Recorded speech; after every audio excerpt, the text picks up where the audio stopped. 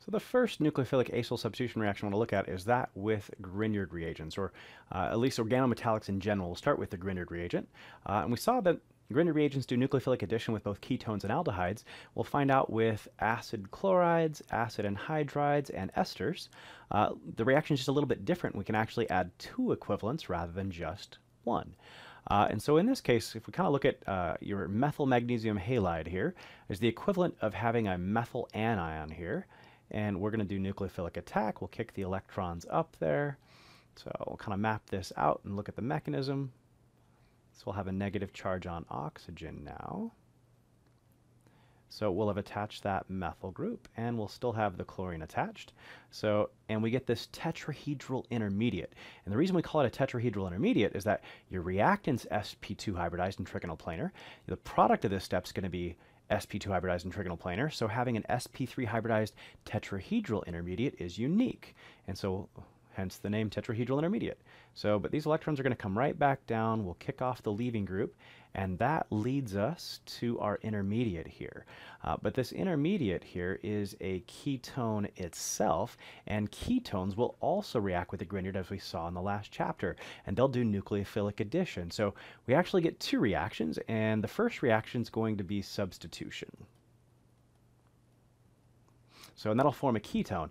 And because ketones react with Grignards as well, we'll get 1 more equivalent reacting, but it will be in a nucleophilic addition reaction instead. And so you can see we come up with our alcohol where the carbonyl used to be, but we've added not just 1, but 2 equivalents of the Grignard reagent here. So you've got to say excess here. And if you only say 1 equivalent, it turns out it's not going to work out as well as you might think it will, especially with like the ester. It's hard to add only 1 equivalent to an ester. But most of the time, you're just going to be adding excess here anyways and adding both equivalents. We'll see in a second, though, if you want to add 1 equivalent, you should change the reagent up instead. Oh, one thing also to note, it works exactly the same way with the anhydride and the ester. The only difference here is instead of having a chlorine leaving group, you've just got a slightly different leaving group, either a carboxylate or an alkoxide. But the reaction in principle mechanistically is no different except for the leaving group. So it turns out for the acid chloride as well as the acid anhydride, if you want to add just 1 equivalent of organometallic, you can, but instead of using the Grignard reagent, we're going to use what's called a lithium dialkylcuprate, written out commonly like this. But here's kind of the overall structure here, and you can see that in this case your alkyl groups are bonded to a copper instead of a magnesium.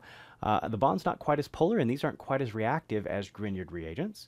And in this case, they only add 1. So these will react with acid chlorides and anhydrides, but they won't react with the ketone product, which is why you can isolate the ketone as a product. So in this case, your first step would look like this.